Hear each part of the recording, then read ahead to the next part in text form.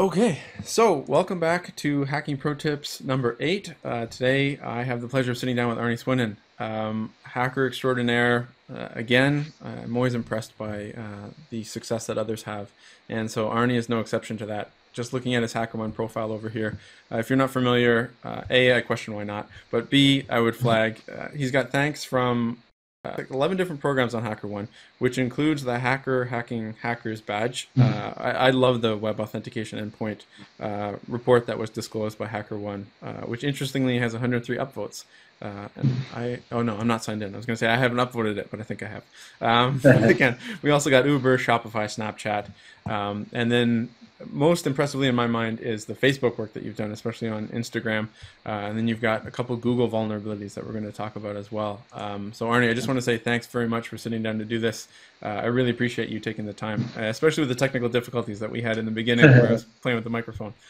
So thanks. No worries. It's my pleasure.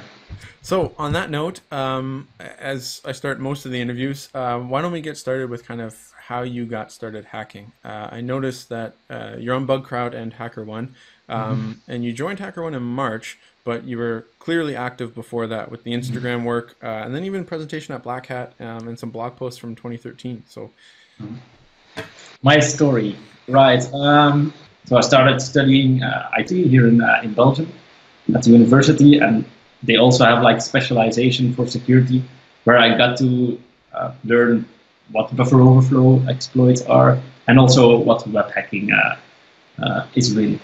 And that's also where I gained some skills with regards to web app hacking.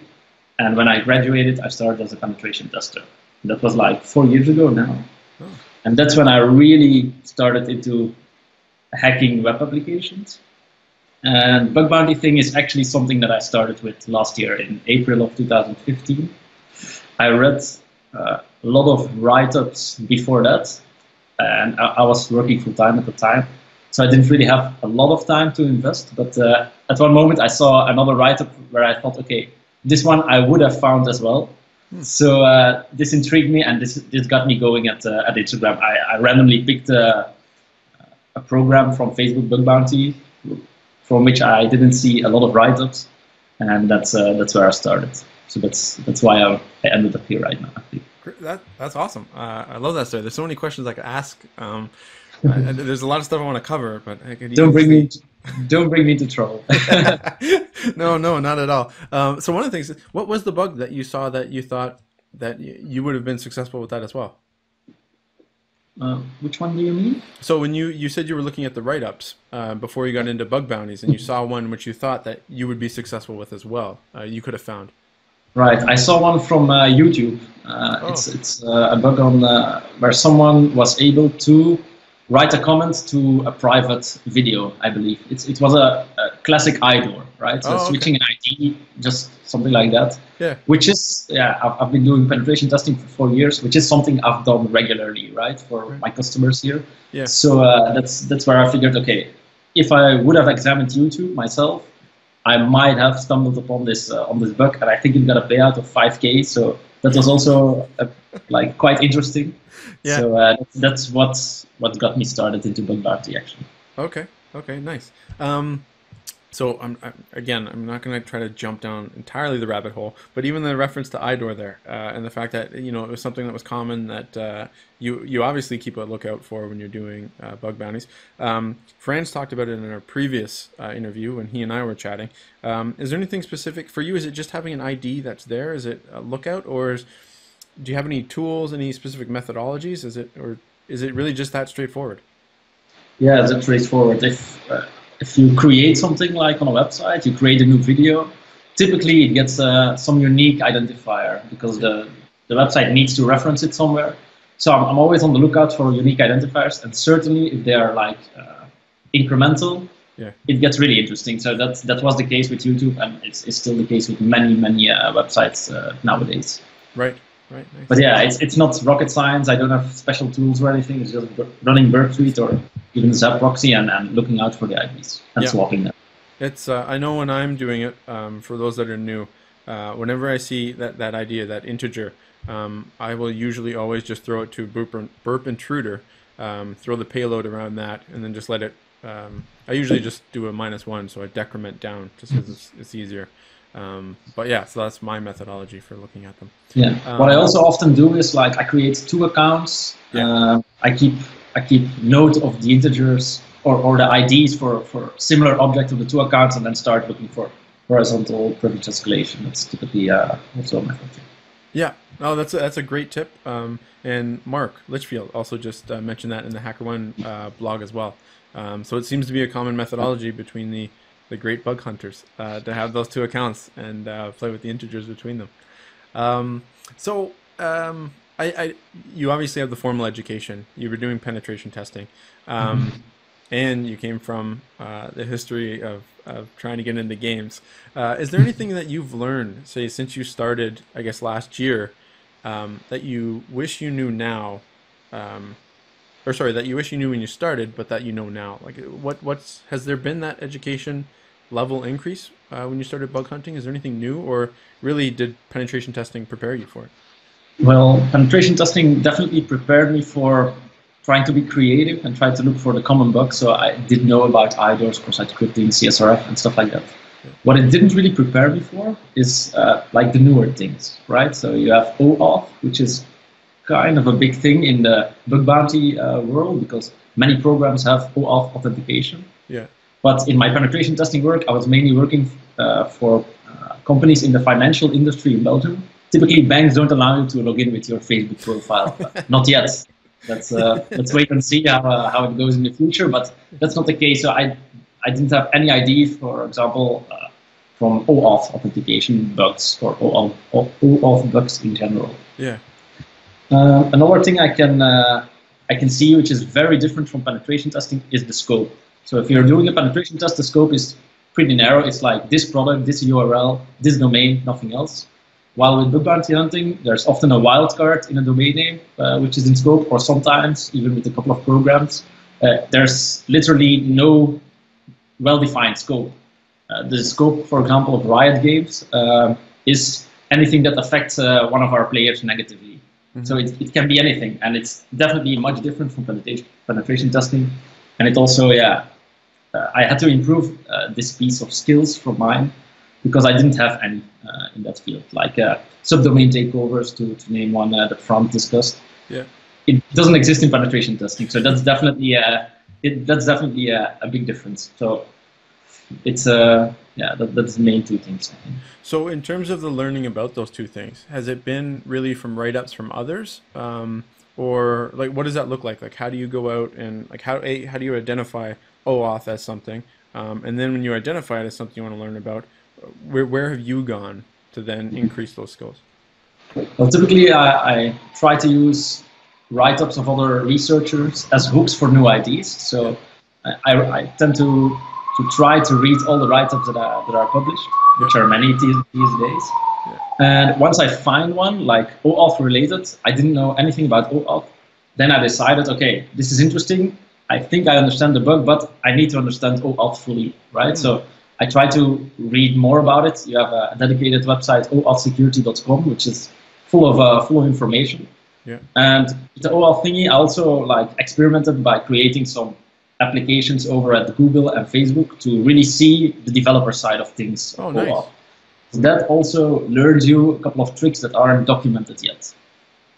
Nice. That's I think that's a huge tip, and it kind of goes back to the idea that's come out of other interviews, is that having the developer perspective when you're bug hunting is really invaluable, right? It allows you to put yourself in their mindset and see where the potential for errors is really and vulnerability. So again, I would flag that for those listening. If you haven't played with development, go out and do it. And that's a great example. OAuth. I know file descriptor has mentioned that to me as well. Because OAuth is an area that I've wanted to get into, and I think it'll be added to the book next. Oh, okay, nice. Yeah, I'm a big fan of the book, by the way. Oh, thank you. I learned many things about it as well. So things like Amazon S3 bucket takeovers. It also typically doesn't exist in penetration testing. So right. These are really the things that I love to learn about. Yeah, it's crazy how one thing leads to another, right? Like it's I remember talking with a couple other people, and I think in in the book I mentioned going down the rabbit hole, and somebody has said to me, maybe that's kind of got a negative connotation, but I still think of it like that. Like it's you start No. one thing and these doors just keep opening. Yeah, it's an impressive book. Thank you. I appreciate it. Really appreciate that. So when I was going through your blog, and one of the things that struck me, because again, this is those areas that I don't have a lot of experience in, but it's so common, I really should. You had mentioned there's a blog there talking about searching for SQL injections. So it's from 2013. You talked about using Burp Intruder, and you had recommended looking at the time-based vulnerabilities. So the idea, for those that aren't aware, with the time-based is that you essentially send a query that will take an excessive amount of time to return, and then when you're looking at your execution times, it'll stick out like a sore thumb. You'll see explicitly here's a longer query, which indicates SQL injection vulnerability. So I guess my question for you is Burp Intruder still your preferred choice? Do you still go after SQL injections? And has that changed? Anything along those? Is it still time-based for you that you're looking at? Well, to be honest, with the bug bounty programs, I'm not really focusing on SQL injection now, because I'm more putting my focus on more mature programs, and they tend to have less SQL injection vulnerabilities because, like the development frameworks, they have transparent solutions for them now, with like prepared statements and things like that.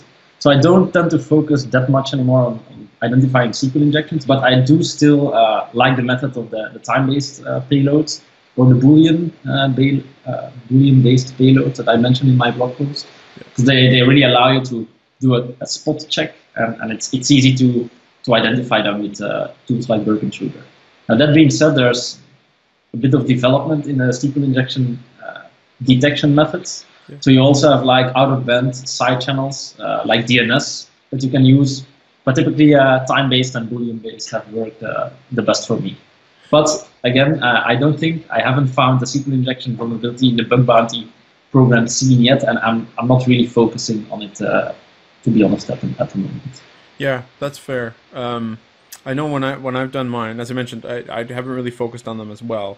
I know others have been successful, especially when you kind of get that feeling that a program has a very dated site. You mentioned kind of having star dot. I think that's where you can sometimes find those. Yeah, definitely. A lot of sites I'm looking at are using, Rails, Django, whatnot, and Drupal even. And again, you're right in that there's a lot of protection there for the developer. You had mentioned the DNS, the blind. For the benefit of those listening, just can you give a brief recap on kind of what that's referring to?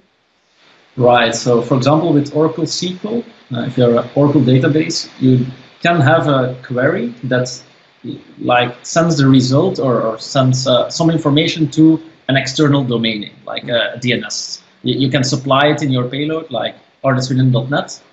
I supply it in my payload, and if the injection succeeds and occurs, it will first of all make a DNS request to get the IP address of this domain name, and then if it's allowed by egress policies, it will send out the information. Now, the egress policies, like the firewall, it often does not allow databases to exfiltrate data, but it typically does allow DNS lookups. This is one technique that you can use with SQL injection, but it's also very effective with XXE, so with XML entity injection. It's also quite powerful because typically XML gateways are not always allowed to exfiltrate data, so to send data out of the network. But DNS lookups, I've almost never seen them being blocked. So that allows you to at least identify the vulnerability, and then you'll have to find a way around it to really exfiltrate data. But even with DNS, it's possible. Oh, crazy! That's awesome. Yeah, thanks for clarifying that. I think there are some GitHub projects about it, but basically, if you want to exfiltrate data with DNS, what you do is you pick the data, you base64 encode it, and then do a lookup to subdomain the base64 encoded data that you want to exfiltrate, .arneswinnen.net. And then if I'm running my own DNS server, I see the DNS requests coming in, and I see the data coming in. But it's already a bit of a more advanced technique, but I've seen it working. And I believe a couple of weeks ago there has been a post on Reddit about it as well. Oh, nice. But again, it's kind of that idea that just open the door crack here, and then we have the opportunity to kind of go learn about it more. Because I have seen reference to the DNS perspective of it, but admittedly, it's same with OAuth. It's one of those things that just kind of makes my head hurt. And as a result, I've never dove into it. And I kind of kick myself for taking that approach to OAuth. Because once you wrap your head around it, you see so much potential there. And so I think that's the same thing here. So really appreciate you explaining that, not only for me, but also everybody else listening. That's great. I had the same feeling with OAuth. So I didn't know it. I had to learn about it. And yeah, it takes some time. I read the pages. I put it away for a couple of days or weeks. I reread them to really let it sink in. And after a while, I get it. And it's really, yeah, it's the authentication part of an application. And typically, yeah, it has a high impact if you can compromise it in one way or another. Yeah, that's I've seen that as well. My tip for those listening is I also tend to look at the two-factor authentication because a lot of times, at least in my experience, there's some type of problem there. And because that's something that's really hard to get right as well. So again, yeah, authentication is really a large area because there's a lot of potential, right? If you can kind of mitigate those checks and balances, you have access to people's accounts, right? And so yeah, and that's also one thing I'd like to share. Authentication, like OAuth authentication, it's everywhere, right? It's not limited to one program. Whereas if you have to find an IDOR, you really have to deep dive into an application. You have to understand it. You have to understand the object and things like that. With OAuth, it's pretty much you learn it once and you apply it everywhere, or at least, yeah, nowadays. A lot of the OAuth implementations are existing on many bug bounty programs. So that's also one thing I like. It scales very, very well. That's a great point. And it's obviously don't want to get, this seems to be a conversation that's come up in a number of chats that I've seen. And maybe it's too philosophical, so we won't go down the rabbit hole. But there's the whole idea of, with bug bounties, say finding like a 0 day and then reporting that to every single program. And so I've seen arguments on both sides of the coin. I'm not necessarily sure that I agree with the idea of reporting it to every program, but OAuth is kind of that idea where if you understand the methodology, you understand everything behind it, it's not that you're finding a 0 day, it's that the developers are responsible for implementing it correctly. And so it offers you that potential to go out and look at all the bug bounty programs and achieve the same result, but not in that kind of gray area on bug bounties, if that makes sense. Yeah, I completely agree. So with OAuth, for example, the redirect URI, it's a developer's decision on what to enter here. So it's like a configuration issue if there's an issue there. It's not a 0 day. Yeah. It's typically linked to a mistake of the company based on the documentation of the OAuth implement, like the OAuth provider. Yeah. So that's really interesting bugs for bug bounty hunter because they scale and you won't. It's not like a 0 day. Yeah. So that's something I'm definitely looking at. Exactly. So going back to the blog, you have a couple awesome write-ups on CTF, HackLU 2013 CTF, and it's a web exploit. And so we're not going to go into the details of that because it's, I mean, for me, knowing that you had the penetration background testing, that explains so much because the write-up that you have it's mind-boggling. I took a long time to actually digest everything and just the thought process. But besides that, I'm curious, were CTFs something that you've been doing with the penetration testing? Others have talked about it, and do you see that, again, building your experience in providing value in bug bounties? Well, indeed, CTFs is something that I've been doing while I was at the university. So the university where I went to here in Belgium was KU Leuven, and they actually have a dedicated CTF team. So they try to lure students who are studying IT into participating in their CTF team, like a recruitment process. And they're actually pretty well known. They're named Hacknam Style, right? It's in the CTF scene, they are known as a pretty good team. It's not the best, but there are some very skilled people there, and that's where I got into it. So like last 2 years, my 5 years that I was studying, I really got into CTFing. Okay. And it really helped me develop my technical skills because I merely had like theoretical knowledge at the time, but no really hands-on experience, and CTFs really helped me in that respect. So it helped me, on one hand, to further improve my assembly skills and buffer overflow skills, because in CTFs you typically have also a couple of categories like buffer overflows or low-level exploits that you need to implement, also web-based attacks, and the write-up that's on my blog is actually a combination of both. Yeah. And yeah, it definitely helped me personally to develop real hand-on skills. And so when you were doing that, when you were doing the CTFs, because you talk about it being team-based, were you learning from others? Like, were you doing, or even the write-up that you had, was it just you working through that? No, I indeed cooperated with a couple of colleagues at the time, because at the time I wasn't studying anymore, but I was still participating into CTFs. Yeah. But definitely in the beginning at the university, there was like a team of more skilled people who were doing this for a couple of years already. And they were teaching like the new students on how to proceed. And it really definitely helped to spice up my skills in a very quick way. Because learning from others, we were always meeting physically in a room at the university. So it's a lot easier at that moment. You share pizza, you share a Coke, and you share knowledge. And it's, yeah, it works pretty well. Yeah, nice. That's, yeah, I know there's always talk about kind of the CTFs and doing them together. But like once you're kind of out of the school atmosphere and that kind of thing, it's hard to find the time. Yeah. But usually there's a few hackers who are around who want to kind of do that. I've seen that chatted about a few times. So, I mean, maybe it's a personal question, maybe it's not. You can always defer it. But so you had blog posts in 2014, big gap, and then you started again in 2016. So again, if it's personal, just pass. But I'm curious, like what happened with the gap, and knowing that you started in 2015 with bug bounties, it kind of explains starting back up in 2016. Yeah, exactly. So in 2013, I changed employers right after my blog post. So I changed to another consultancy company for pen testing here in Belgium.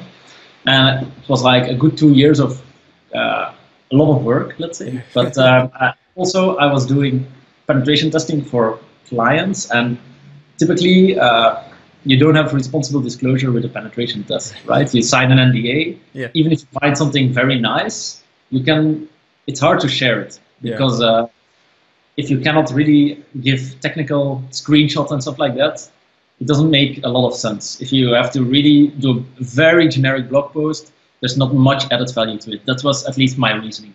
Plus, I was quite busy at the time. I was organizing a CTF competition for students in Belgium. Maybe we can talk about that later. Oh, we're going to, yeah. Yeah, that one as well, the Cybersecurity Challenge Belgium, that also took a lot of my time. So there was not too much to blog about. But when I started with the bug bounties from Instagram, I also chose Instagram and Facebook bug bounty because they allow responsible disclosure. And that was one of the things. I do like to share a couple of things that I've found, because I really appreciate that others are sharing. So it's also a big thing that influenced my decision at that moment. It's definitely, there's a lot that I want to talk to you about from that perspective, because we're not gonna, I don't want to get ahead of ourselves, but I know that you donated some of your bounties when you found the Instagram stuff. You started the competition, and again, you're blogging about interesting bugs that you found. And so we're going to circle back, but I'm really interested in the charitable perspective of it, because it's something that I've learned a lot about, or how I've increased my skills. So I'm going to table that. But yeah, I'm definitely going to come back to that. One of the things that's been burning on my mind, and this is really something like, so before you and I had ever chatted, I came across your B-Sides San Francisco chat, where you actually walked through this, the Instagram work that you had done. And so for those that aren't aware, those that haven't watched it, I would say, again, pause the video, go watch it now, because there's a ton of stuff that's in there for people to learn from. That's valuable. As an anecdote to that, when I was watching it, I would do it when I was walking to work, and so a few times I almost crossed the street into traffic, not paying attention because I got so into the presentation. So that's how much I recommend it. But not only that, thanks. The thing that like struck me was your perseverance when you did this, and you talk about it for maybe the first third of the video. But it's really Instagram had a number of protections just to try to stop you from intercepting their traffic. And so in your presentation, you're talking about it, and the presentation takes 20 minutes to discuss it. And the thing that I love is you have the diagram that shows what the process would have looked like, right? Just a bunch of Yeah. circles, random stuff, arrow out. Whereas the perception is going to be the straight line. So I wanted to ask you, where does that perseverance come from? Like, what made you keep going there as opposed to like, screw this, I can't keep doing this? And was there ever a point where it was like, you know what, forget it, I'm done? What was that like for you? Right. Yeah, it's a good question, and you're not the first to ask me. But basically, yeah, I told you about the write-up I read on YouTube, which frustrated me a bit. Not really frustrated, but it was like an incentive to start with. So I picked out Instagram because I didn't find a lot of write-ups about it yet. So I figured, okay, or it must be very secure, or nobody has given it a decent look. So I was convinced that my choice for Instagram was the right one at the time. Okay. They also allowed responsible disclosure, and there's not so many programs who allowed it at the time. So yeah, that's why I went for Instagram, and then I deep dived, and exactly I came across some hurdles. I didn't. To be honest, I was not a mobile expert at the moment, so I also had to invest some time, but I did have some experience with like SSL pinning and a bit of debugging and APK. So I did have some background knowledge that helped me proceed a bit faster than someone without it. Okay. And yeah, I thought, okay, this is maybe the reason why there hasn't been too many write-ups about Instagram, because there are some hurdles and maybe people have quit here. So let's say that I'll just proceed. In the end, I'll get there, and maybe I'll find some juicy stuff. Which eventually I found some interesting vulnerabilities. So it paid out in the end. Paid out very well in the end for me. Nice. But yeah, I've had moments, of course, where I thought, okay, fuck it, I'm gonna leave it here. Yeah.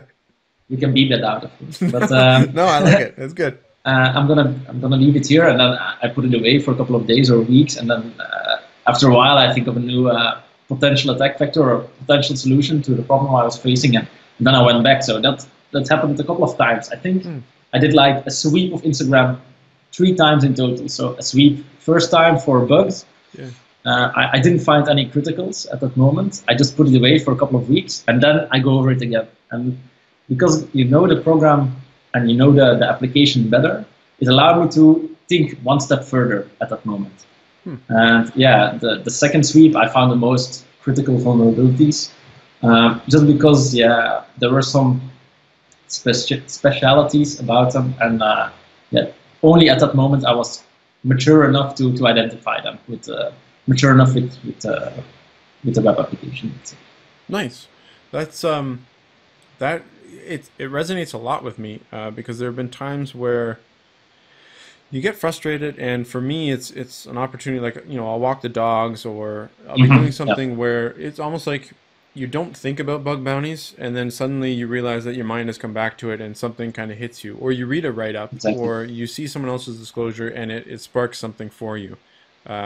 So again, I want to emphasize that as a tip for people, is that not all of the bug bounty work or success that you're going to have is going to be when you're at the computer, right? Exactly. So don't be afraid to kind of take that break. At least that's exactly kind of what I hear from you.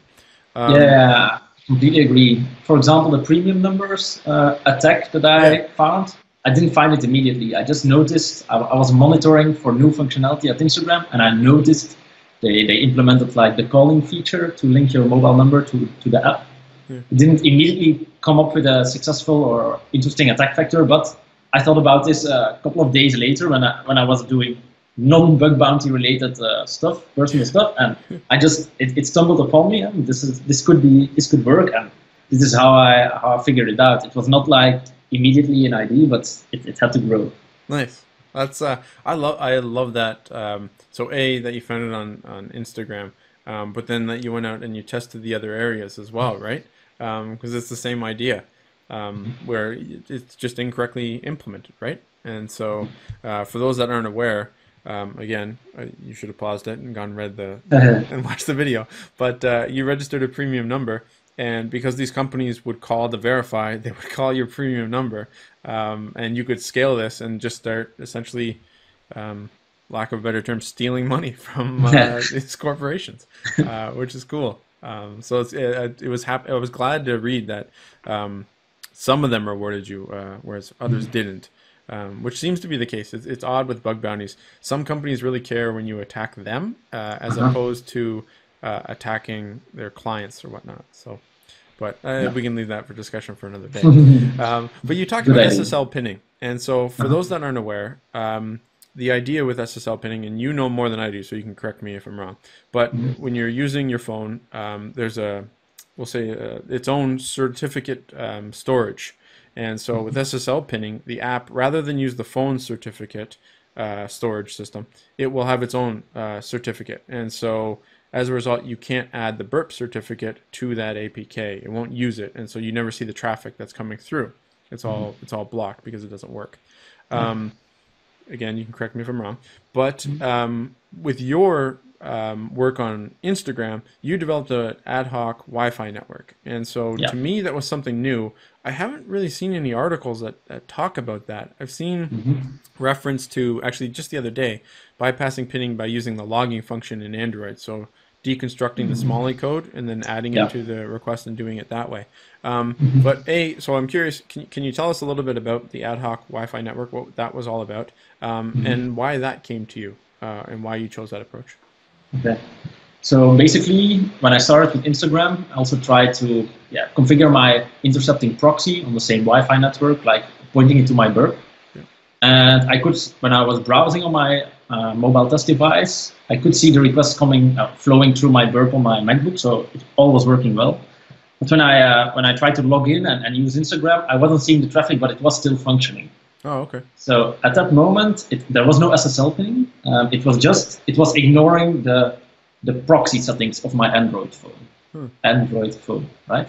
So I figured out, okay, or I'll have to deep dive into the SQLi code and try to find out where they are ignoring the proxy setting, because it's like a flag in an API call in Android, but once it's compiled into SQLi, it's not that easy to find. Okay. And the problem with Instagram was also, if you hot patch SQLi code, they actually had some detection mechanism to see whether the signature of their Android package was the same, right? So they have some measure to see whether the package has been tampered with. So that was also, again, you can find the routine that does this check and also patch it, but it's a lot of work. So I actually thought, okay, how can I ensure that even when it's not obeying the proxy settings of my Android phone, how can I ensure that I'm still man in the middle and that I still see traffic flowing through my burp feed? Yeah. And the idea that came to me is, okay, I'll just ensure that I'm physically between the phone and the internet, and the ad hoc Wi-Fi wireless network was the most suitable way for me. Yeah, it was the most convenient way to do it. And I also had to do some wireless penetration testing while I was a penetration tester, so that helped me to not be too afraid of it. And actually, it's not very difficult with the MacBook. It's almost built-in functionality. Crazy. So maybe this is a basic question, maybe it's a dumb question, but is it the same idea as, say, like monitoring network traffic with something like Wireshark? Exactly. Okay. Exactly the same. So if I open my Wireshark at the moment, I would see all the traffic being generated by my mobile phone. Right. And what I did is, okay, so what the setup was, I had my MacBook, I had it connected to internet with a wired cable. Yeah. And then I just chose share the internet connection, which makes the ad hoc wireless network. It's built in macOS. It's not something difficult to do. Yeah. And at that moment, I just connected with my mobile test device on the ad hoc network with the password I set up. Yeah. And at that moment, I was physically man in the middle with my MacBook. Right. So that helped. And just one more trick to pipe all the HTTP and HTTPS traffic to Burp Suite was 2 lines of POF, the firewall binary, which is installed on macOS. It was just 2 lines of redirection configuration that redirected all the traffic to port 80 and 88 and 443 to localhost 80 and 443, where my Burp Suite was listening. So technically it was not very impressive, but it worked, and it still works for me with Instagram at the moment. Yeah, no, it sounds interesting. And it almost, um, I, I'm interested to try it myself as well, because it seems like it would just be something to do to overcome SSL pinning as opposed to decompiling and kind of going through all of those steps, right? Well, no, it's not like that, because SSL pinning is even a bit different. Okay. So this was just the fact that the personal mobile phone, so like the Android, no, the Instagram Android application, it was ignoring the proxy settings of the mobile test device, my Android test device. But it still didn't have SSL pinning. This was just to become man in the middle to see the traffic. I see. Right. In a later iteration, like a couple of months after I started pen testing Instagram or examining Instagram, then they implemented SSL pinning, and even then I couldn't see the traffic anymore. Oh, So okay. that's where I also had to really go through hot patching the Smiley codes to really filter that out. So it's actually two different bypasses that I had to do. But the second one, the SSL implementation, the SSL pinning, was only a couple months after, so it didn't bother me at the time. Nice. Okay. Okay. Yeah, that makes sense. Yeah, because I thought if it was that straightforward, it would, you'd see it popping up everywhere.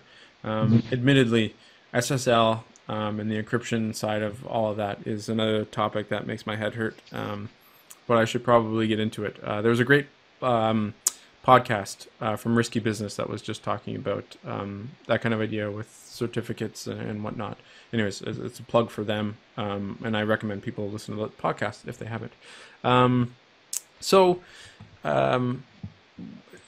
We don't have to go too far down into it, but so that was kind of the first hurdle, was that piece. But then you also found that there was the signatures that were going out on the requests. So I'm curious about that, how you got past that hurdle. But then also you wrote your own burp plugin, and so it's unsurprising now that I hear you talk about kind of your background. But I'm curious, again, same idea. Was that something that came to your mind immediately? And when you're bug hunting now, does the programming background of yours come in routinely handy? Like burp plugins being an example, but you also have other write-ups and examples where you've done quick coding to demonstrate a proof of concept. Yeah. No, indeed. So the signature thing of Instagram was, okay, if the application is sending a request, it's actually not encrypting the parameters, it's just sending the parameters as is in the clear, but it's also adding an additional post parameter signature. And it's like, it's a concatenation of all the parameters and then an HMAC calculation with a secret key, and that's the signature. And it's being verified at the server's end, so if the signature is not correct, it would just not process the request. It's like really a global hook for any incoming post request on the server side. So this required me to, one, find the key in the binary because it's embedded somewhere because it's generating the signature. And two, when I had the key, I had to use it because in the end, as a penetration tester, to examine Instagram, you want to fiddle with the request. You want to fiddle with the values of parameters. And if I fiddled with it without paying attention to the signature would be wrong, and the request would not have been accepted. So once I got the embedded key, which I found in a embedded library in the Instagram app, it's maybe a bit too deep down the rabbit hole to go there. But I found a key basically in the Instagram Android client. Yeah. And then, of course, I have the key, but I still have to use it. And I didn't want to recalculate manually always the hash for each request that I fiddled with in burp. So I wrote an extension who did it for me automatically. And basically, writing of burp extensions is not as hard as you would expect. They have great documentation. And I had the luck that during the years of penetration testing, I also already had to do it before. So I had some experience, so I was not too afraid. And I knew, okay, this API of them, it has the capability to hook into all outgoing requests and then modify a parameter, which was exactly what I needed to hot patch the outgoing signature. Yeah. So that's actually, it sounds more impressive than it was. It was like 20 lines of code, Java code, and then just compiled to a jar file as a burp plugin. Cool. to answer your second question, indeed, the development skills. Now, I'm not a great developer, but I can write buggy code, let's say. So indeed, I know a bit of Java, which I learned at the university. I know a bit of Python, which I learned on the job.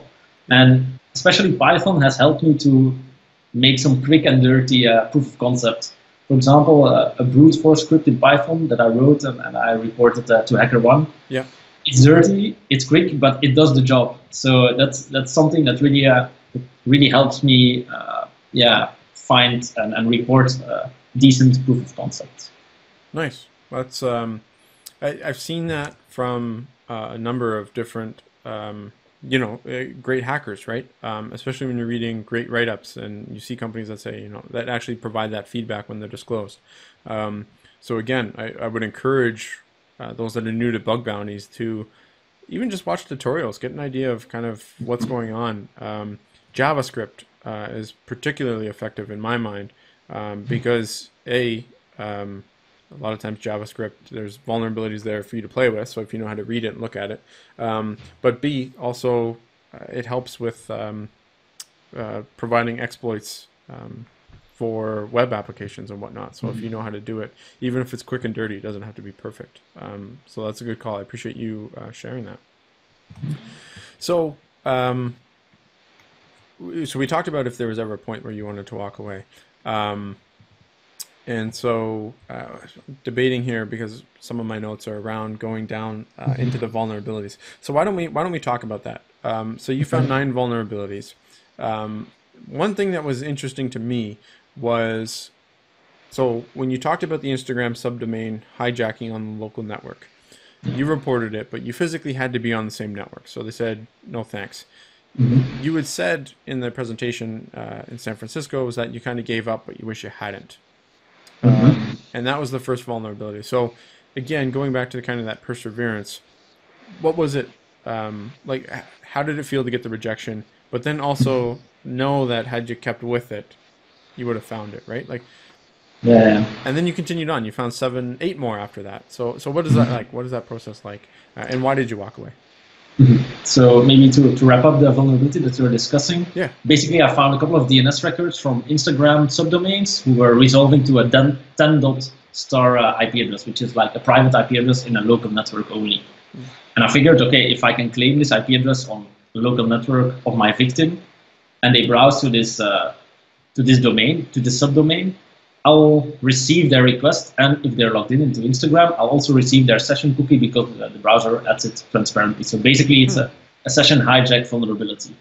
But it indeed requires local access and the ability to claim an IP address on the local network, which is not straightforward.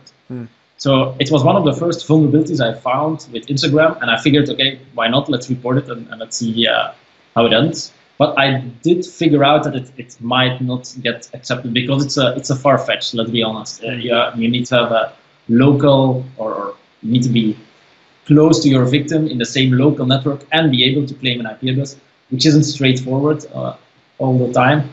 So I did expect somehow the rejection, but at the time I was really new to bug bounty, so I didn't know how they would react. So it was also like a test case for me to see what is the level of acceptance. Okay. Now, the problem with one of these subdomains that was resolving to a 10.star address was that after a while, someone else monitored it. And after a while, it started resolving not to a private IP address, but to a public one.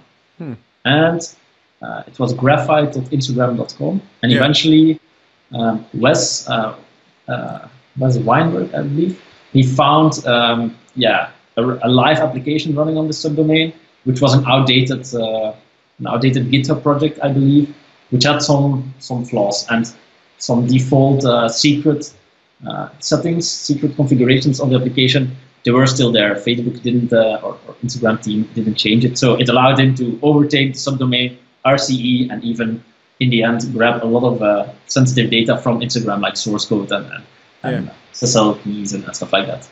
So yeah, of course, when reading this write-up, I was a bit of I cursed, but it did motivate me because I knew, okay, I found the subdomain as well. I had to brute force it. It was not like published anywhere on Google. So I really had to brute force it. I did find it. I just found it too early, right? It was only later. So this incentivized me to write a quick and dirty Python script. Here we are again.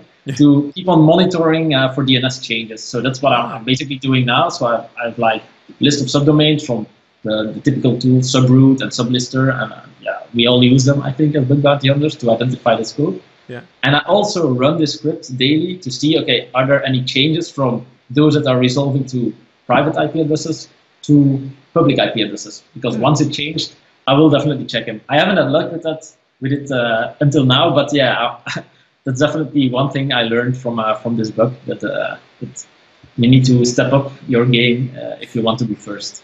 That's awesome.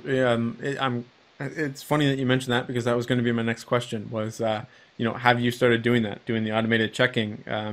Because I know, to be honest, I've seen resolved to 10.star, and I knew it was a problem, but I didn't know why or how or anything like that, and so I've always just kind of walked away from them. But that tip now is kind of like, oh, you know what? I need to start taking a note. And same idea. I've walked away with a couple other interviews and realized that the automation game has to step up a little bit. You got to start developing your own tools. So that's interesting. Nice. Thanks for sharing that. No problem. And the one thing that made me report this to Instagram, actually the subtlety is on the main domain, www.instagram.com.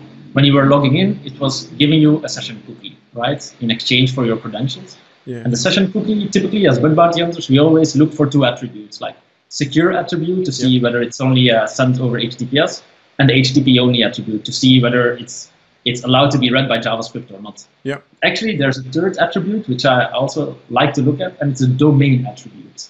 And domain attribute, if it's set on a cookie and it's set to a specific value like dot and then the top level domain, so .instagram.com, actually it's instructing browsers, all modern browsers obey the specification, to send the session cookie to all subdomains. So not only www.instagram.com, but literally all subdomains. And what I've used it for is, if you can overtake a subdomain of Instagram.com, for example, through resolving on a local network of a 10.star IP address, or even if you have a normal subdomain takeover, like Francis does with Heroku or anything like that. Yeah.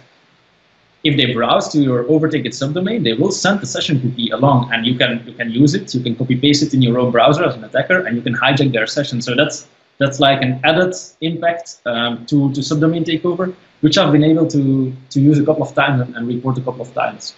And this really increases the impact of subdomain takeover considerably, because it's from subdomain takeover to session takeover, which is like authentication bypass issue. Yeah. I'm glad you mentioned that, because especially, I don't know, I guess the ones that come to my mind recently for subdomain takeover, and even talking with people, it's always kind of like, I can host my content there, but it almost doesn't, maybe they didn't look at it, maybe it wasn't the case, but if you're right, if you have the star dot, or I guess it's not, it's just dot, the domain name, you don't need any interaction. It doesn't matter that you can host your content there, because you can just grab the session information. Basically, what I've reported once to a private program is I took a subdomain, right? And they had on their top level domain, they had the session cookie being shared with all the subdomains. And they also had like a forum where you could post content and images. So I posted an image which was hosted on the overtaken subdomain. Yeah. And as soon as anyone saw my post on the forum, they were actually silently making the request to the hijacked subdomain, and they were silently submitting their session cookie along if they were logged in, which was a requirement to visit the forum. So this was basically an authentication bypass with few user interaction, which was, of course, it's a bigger impact than a normal subdomain takeover where you can only control the HTML and JavaScript that you're hosting there.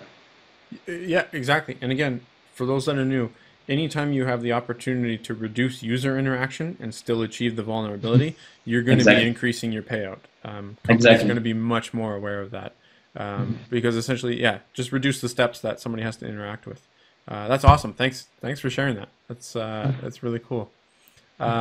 So the other thing is on the web server directory enumeration. So the idea there was you could start identifying all the server directories that exist on Instagram servers. You reported it they said no to you. Hmm. Now at that point, um, some people could walk away, some people could get argumentative, for lack of a better term. But you kind of reported back to them, and so and just said, I think you clarified, right? You asked them Uh-huh. for a little bit of detail. So, what's the advice there for their hackers if they're A, you get a bounty that you're not kind of you don't agree with, or B, someone Hmm. says, hey, that's not a vulnerability. What's your advice to them to have a similar outcome? Hmm. Well, I always, in this particular case, actually Instagram sent me the wrong reply. They acknowledged afterwards, okay, this was the wrong reply. This was destined for some other report. So Okay. okay, Sorry. I leave Yeah. it in the middle whether that's true or not. But Yeah. what I typically ask first time when I get a rejection or like, sorry, when I get a normal rejection, I just ask for clarification. Okay, can you explain? Because I still think this is an issue that you might address. Have you? I actually try to feel whether they have understood the actual problem that I'm trying to report or not. And in this case, they definitely came around and said, okay, this was a wrong reply from our side. We will address this. So this already solves it. Now, when you're really into a dispute about the bounty, honestly, that's still one problem of the bug bounty world as it is right now, I think. Especially with the unmanaged bounty programs. Yeah. I've had a couple of bad experiences with them as well. Programs who announce that they will pay 10K for a critical vulnerability, and if you report it, you get $100. Yeah. It's a bit sad because we as researchers, we are not really protected against this.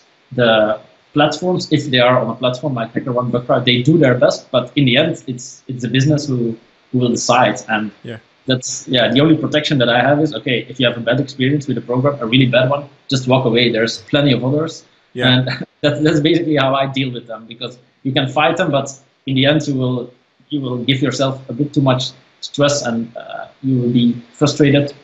And I think, okay, let's not invest too much time into that, and invest time in programs that really appreciate my reports. But in the end, I think this is still a problem of the bug bounty world that needs to be addressed. I agree with you. It's definitely it's disappointing when Hmm. the result or the reaction is okay, just don't work with them anymore, right? Because you've still invested your time, and so that's kind of a challenge. Yeah. What I would throw out, and just again completely agreeing with you, where I've had success is there have been a few times where I've had bounties which I thought I knew programs didn't have the money that say a Facebook or a Google would have. I reported things, got a low payout, and my the way that I handled it was I just asked them, "Can you help me explain how you came to this dollar amount?" And I do it respectively. I would say I thought it would be worth a little bit more. Here's why, and then I have Yeah. A, B, and C. This is what I would be able to do, um, and I think for the most part I've had success where companies come back and say, we see the point, we apologize, and then they bumped up or provided a bonus or whatnot. That's not to say it's 100% of the time, but I think if there's that respectful dialogue, kind of like what you mentioned, you might be successful, and then alternatively, unfortunately, um, sometimes the answer is just to walk away. No, exactly. The case that I was describing is really the worst case, right? So if you go into a dialogue, you try to convince them with your arguments, which can be legitimate or not, but you try to convince them, and they refuse it or they just stop answering. That's a moment where I think, okay, let's not invest too many times, and let's not send like 10 messages for explanation. If this is the case, I'll just spend my time somewhere else. But this is really the worst case. I've had a couple of cases as well where I thought the bounty was low, asked for the clarification, and they indeed bumped it up based on the arguments that I've given them. So it really depends on the company you're dealing with. But I don't stick with the company that I don't really understand. Yeah. When I have a case like this, I just it's sad, but I walk away. Yeah, no, it's fair. And I've been vocal on Twitter a couple times where it's come up, and I've advocated for programs having to provide a payout table. Yeah. Maybe you still have the problem where they don't live up to the payout table, but again, in my mind, it sets the expectations. It let us know as hackers what they value, what they don't value, and there are some great programs that do it ahead of time. And so I think I would like to see that implemented because I think it speaks to kind of what you're talking about, right? Yeah, exactly. I also know that like Bookrowd has like the taxonomy P1, 2, 3, 4, Yeah. 5. And I think it's a good approach. Like if you have a P1, it will be in the top 20% of the maximum bounty amount. I think this is a valid approach, and it does create some confidence between the or for the researcher given the program. And this is something that I would like to see adopted by all the bug bounty programs. Not really the taxonomy of Bookrowd, because you can always discuss taxonomies, but it's a like the payout table, even specific for companies to what they want to receive. I think it's a very good suggestion, and that would help the community go forward with this problem. Nice. So we'll have to flag this conversation, specifically this moment, for the Sure. bug bounty platforms that are out there. I'm not going to specifically name them because I feel like sometimes I do, and then I get pinged by others like, "Hey, we're a bug bounty platform," and then it's like, Right. "Yeah, I'm not going to try to play that game." So, anyways, I've still got a whole list of questions that I can go through, but we're rounding out the hour here, and I'm very conscious of your time because, again, I really appreciate it. So one question that I have, I know we tabled the other piece around the competition because I want to come back to that as well. But before we do that, I'm really curious. You've talked about it a bit right now. You look at authentication pieces and kind of playing with those. What does your approach to hacking look like right now?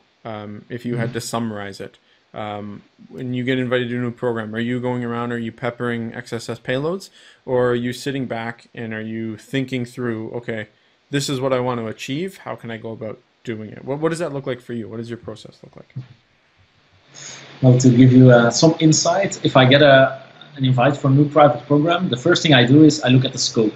If I see any wildcards in the domains, definitely the first thing I'll do is look for the subdomains and check whether the session cookie of the top level domain is being shared, because that would increase my my odds and my impact for vulnerabilities on subdomains. Yeah. One thing that is also interesting, it's not only the session cookie that I look at, but it's also sometimes with the CSRF implementation, Right. they also store like the CSRF token in the cookie. And I've had cases where the CSRF token cookie from the top level domain also has this domain attribute set to share it with all the subdomains.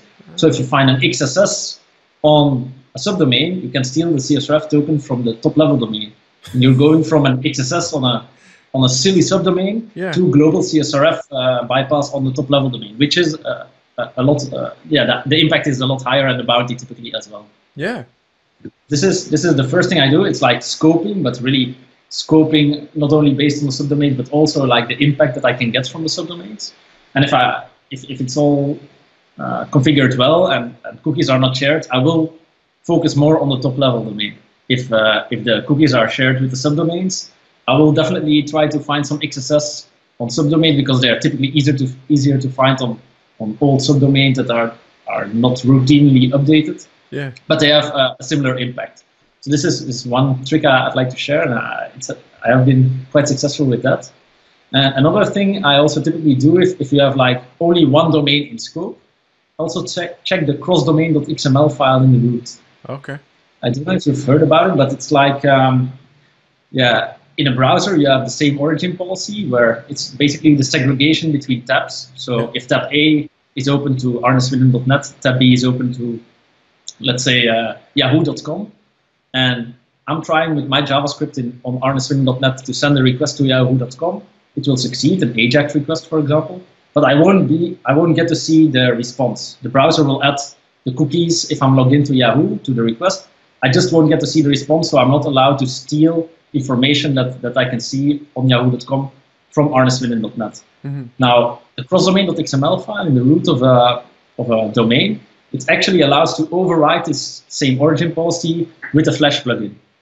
And if the cross-domain.xml file, for example, specifies, okay, on yahoo.com, any subdomain of yahoo.com can make authenticated requests and read the responses, then suddenly a subdomain takeover or a vulnerability on a subdomain suddenly also becomes more interesting. But these are typically the two things that I give a brief look when I see the scope. And that allows me to estimate, okay, the impact of a vulnerability on a subdomain, would it be high or not? And that's a bit like it drives the decision of whether I will focus, whether I go wide or whether I'll go deep on the program. Nice. That's I had not considered the CSRF token piece, especially from the subdomain. So that is amazing. That's it's specific because not every CSRF implementation is like that. Yeah. This is a specific implementation, but it's getting more and more popular because it's like transparent CSRF, whereas in a normal implementation you have to have a CSRF token in every form as a hidden post parameter. Yeah. And that's sometimes built in some framework, but in most frameworks it isn't yet. And typically they go for the easier option of issuing a token once and then letting JavaScript sending it as a cookie and as a header or an additional post parameter, and just compare it on the server side. Where I've always looked for them, so I've always looked for that as well, for the CSRF token and the cookie, but only because from the perspective of those two different accounts, right? And so doing account privilege escalation attacks, because it makes it so much easier when you have Burp Suite open. You just, like, sometimes you don't know how the CSRF token is validated or used, especially when they're dynamic per form. And so I usually look for those in the cookies because it just makes it so much easier to start going through those privilege escalations. I don't know. The light bulbs are going off now, now that you've mentioned that, and it's so basic. But again, it's just one of those things where if you don't know, you don't look for it. Exactly. So again, thank you so much for the tip. That's an awesome one for myself and people listening. So again, I'm trying to go over the key questions that I want to cover because now we've gone over the hour mark. So I appreciate that and I apologize. No worries. So that's essentially the advice. Let's go into the donation perspective, and let's talk about that, and also the competition. Even the fact that you're doing the interview, right? Obviously, giving back to the community is key for you. So my question is kind of why. Can you tell us about the competition, what it is, why you started it, because you had to donate your time to do it, right? At a minimum, and then the donation with the bounties. Why give back so much to the community? Right, so when I first started bug bounty hunting, my main motivation was, first of all, you can earn some extra cash, and second of all, it would be nice to have like Facebook or Google on my CV as one of the companies where I found a bug. For a penetration tester, you have two ways to differentiate. You have certificates, which are expensive, and like being named in Hall of Fames of companies, which is a strong argument. So this was my initial motivation. And when I started, I didn't expect to find a lot, to be honest. And the first payouts that I got were not very or extremely high. And also, actually, I'm involved with a non-profit organization in Belgium, which helps children in Ethiopia, orphaned children. And I know that's also why I chose Instagram, because Facebook Book Bounty Program, they match your donation if you donate it to a charity. So the first bounties that I received, around 4K, I believe, I told Facebook I would like to give them to a charity because I was not really in for it for the money at the moment, at the time. And they doubled it, and that's basically, I knew the charity, I know they're doing good things with the money. So that's basically, that was why I decided to give my first bounties to them.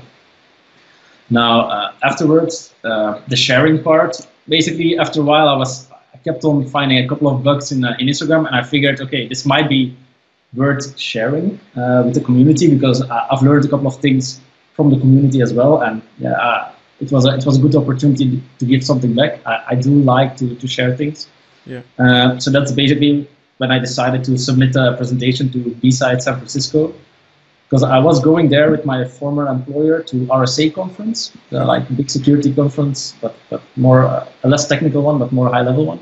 So I was going to be in San Francisco anyway, so I figured, okay, I'll submit it, and that's actually how it got started, how the presentation thingy got started.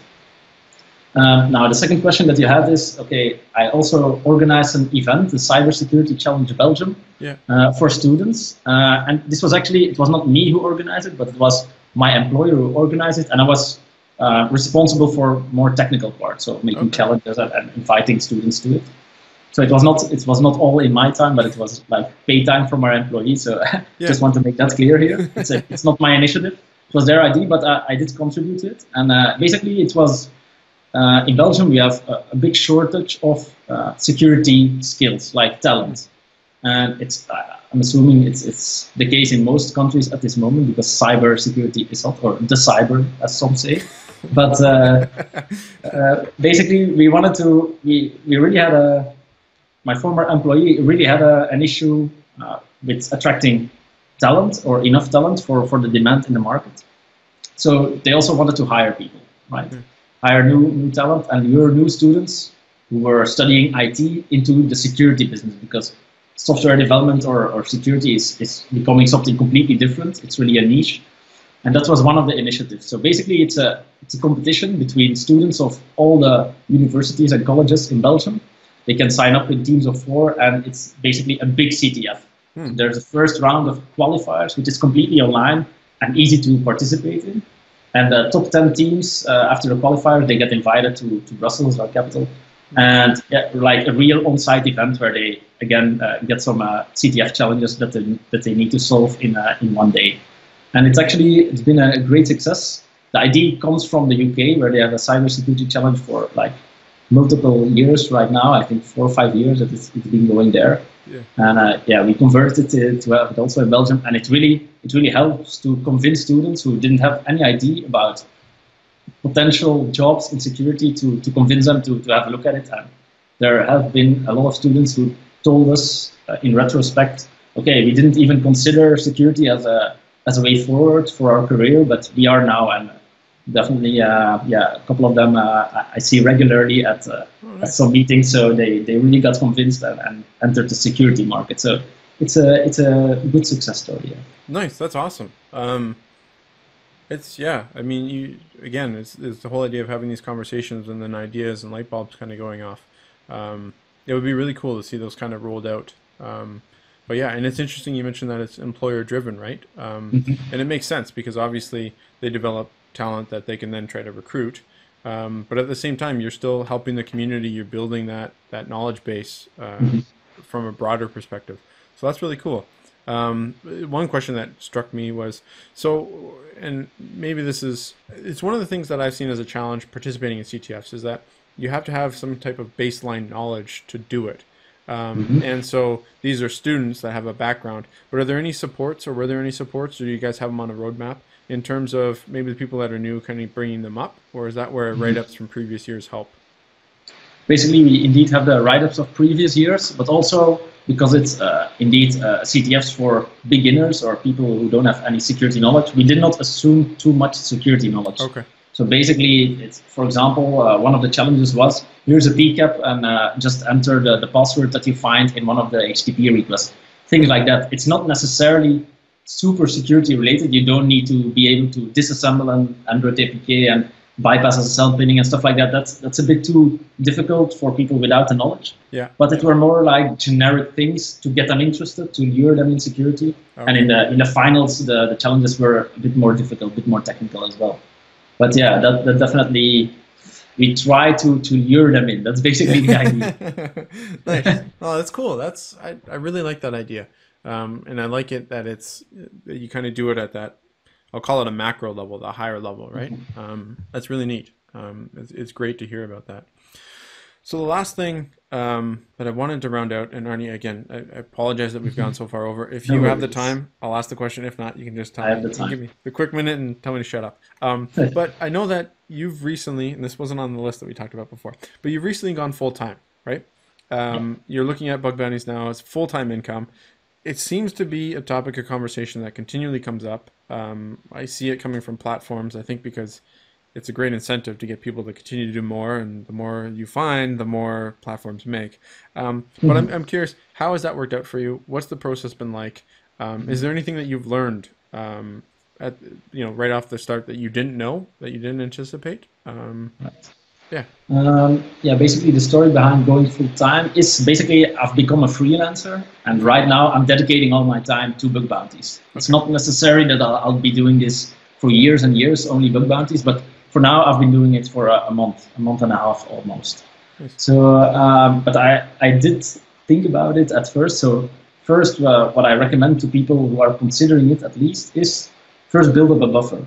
So basically, all the earnings I had from until this summer, I didn't spend them, but I put them aside to have a buffer. Yeah. Because if you're a freelancer or if you're really a full-time bug bounty hunter, you need to be able to pay your own salary each month. Yeah. And typically with bugs, it depends on the bug, how quickly they are fixed, and also the bounty that you get. So you have a risk there, or like the great unknown there.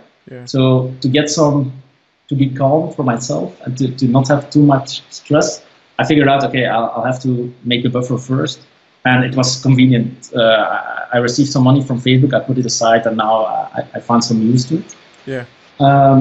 Basically, yeah, it's a thing, the bug bounty world, finding bugs, it's something that I know for myself I like doing, and I will not immediately burn out or anything. Mm-hmm. It's in my nature. I've been doing it for years, and I still enjoy it very much. Whereas I've seen other people who tend to not like it anymore after a while, but I tend to be more intrigued after a while. So I know it's something for me, but that's something that people should decide for themselves.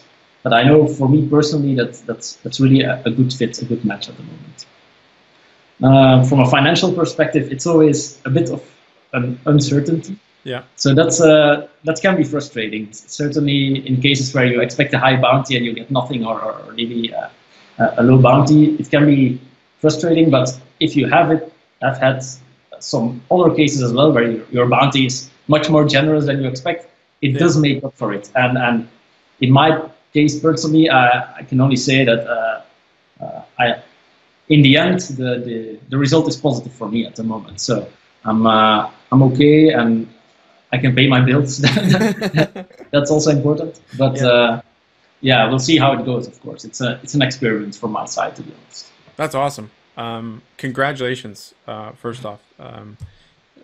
Again, it to me, when you and I were talking, it just seemed awesome to me. I've thought about doing that, but same thing, it's kind of the bills, and so I really enjoy it right now, and I kind of want to stay at that place. But I'm always interested to hear kind of what the experience has been like for others. So it's great that it's working out for you, and that you're enjoying it so much. That's awesome to hear. Again, thanks for sharing that. So that kind of rounds out the questions that I've had. Again, I can't thank you enough. You've really been an open book. You're too friendly, Peter.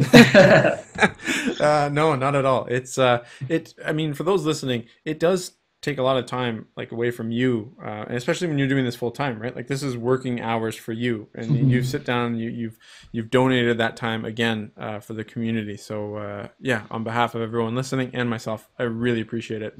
It does mean a lot. So thanks very much. Thank you very much. And also, I would like to stress that I'm indeed investing like 2 hours, but you, on the other hand, you've done like 8 interviews right now. You're super active on Twitter. You're really building this community and try to make it forward. So the thanks should be to you, not to me. Oh, that's very kind. Thanks, Arne. I mean, I have the motivation of learning, so it's a good motivator, I find. Yeah, but still, the time you have invested in the book and in these interviews, it's incredible, and you should be the one who should be thanked more regularly. Thank you. I appreciate that. That's very kind. So yeah, on that note, Arne, again, thank you. It's been awesome chatting. And I look forward to seeing your name on more of the Hacktivity, as well as some blog posts. I look forward to reading those. So thanks very much. Thank you. Bye.